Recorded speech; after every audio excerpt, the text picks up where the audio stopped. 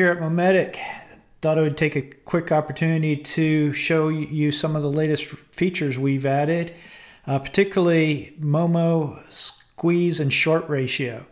Last week, as you guys may have seen in our blog, we released short ratio, and we think it's a very valuable addition to the Discovery panel here, and think it's going to give you guys additional insight to be able to uncover those short squeezes that you guys have been looking for.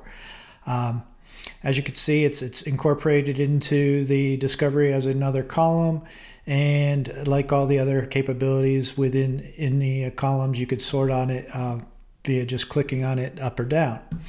And this is currently the only area that it's located in, and it's only available in MOMO Pro Plus. So if you only have MOMO Pro or our standard version of MOMO, you're not going to get this capability. So for those of you who don't know, short ratio is also known as days to cover, and it is as it suggests, the ratio of number of shares short to the average daily traded volume. So this is actually suggested, this GLBLU here is suggested that given the current volume, it's 6,500 days to cover. That's arguably not really valuable, but this is like an extraneous low volume issue. I've added a short squeeze filter for as an example, so we could take a better look at things that are more meaningful and have that selected here. I'll go through some of the features that we've used and think it's pretty relevant, and it's actually been very insightful for us over the past month or so while we've been testing it. It's doing a lot of what we've been hoping for, and then some actually. The thing that's really what we want to incorporate with it is squeeze and short ratio in a way that's bringing unique technical analysis coupled with some basic fundamentals in terms of short bias to help us be able to uncover those trades that are about to break up in earnest. And so let's get into it. So as you can see here, I've got the short squeeze filter enabled, and you can see that here's the results. We've got looks like maybe 75 or 100 based off of this filter. We sort on the last price to see a percent gain, and arguably here you're seeing those ones that are breaking out in the most meaningful way based off percentage gains. Now the thing that's most interesting is how we derive this data, and that's based off of the actual incorporation of looking at these various tables and the attributes of those in the filters. And so as you can see here, we've got 5 different conditions that we've incorporated in order to provide what we think is the most, or a good starting point, we should say, for uncovering short squeeze breaks that are gaining traction, and while not being too early, not being too late to the game either.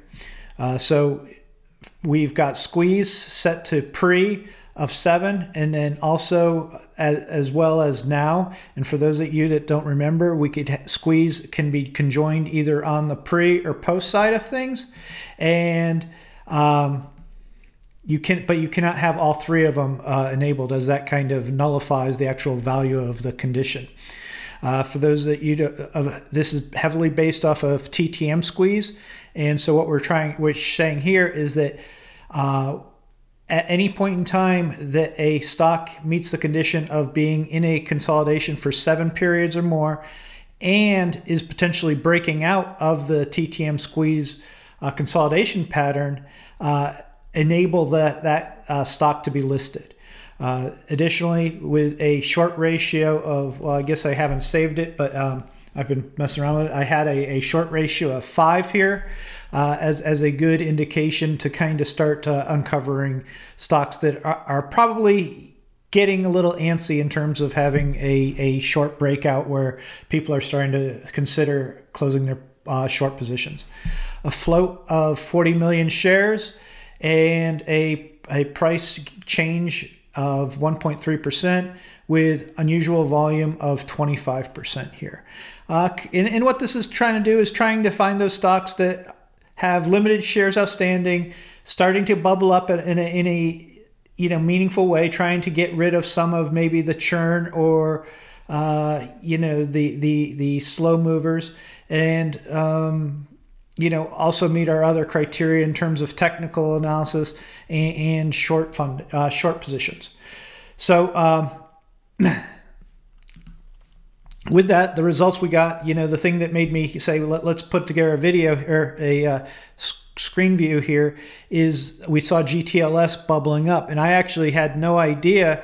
I'm personally invested in this and a big believer in the notion for a swing position, and saw that it actually is breaking out of a squeeze position, has unusual volume, and has a rather sizable short position against it in terms of days to cover. And so that was about all I wanted to cover on the short ratio functionality. And as you guys know who are using MOMO Pro Plus, we also have the ability to set this up in our conditions, and we could add this as a conditional filter to where we'll actually get an alert. So I haven't actually done that, but I could kind of show you guys real quick. Similarly, we could add short ratio within our alerts, and now as I do this, we will get updated alerts meeting the criteria with short ratio as another parameter. So it's going to take a while, and it doesn't necessarily just magically pop up a short ratio alert with that squeeze criteria, but just wanted to kind of give you a view into that as well.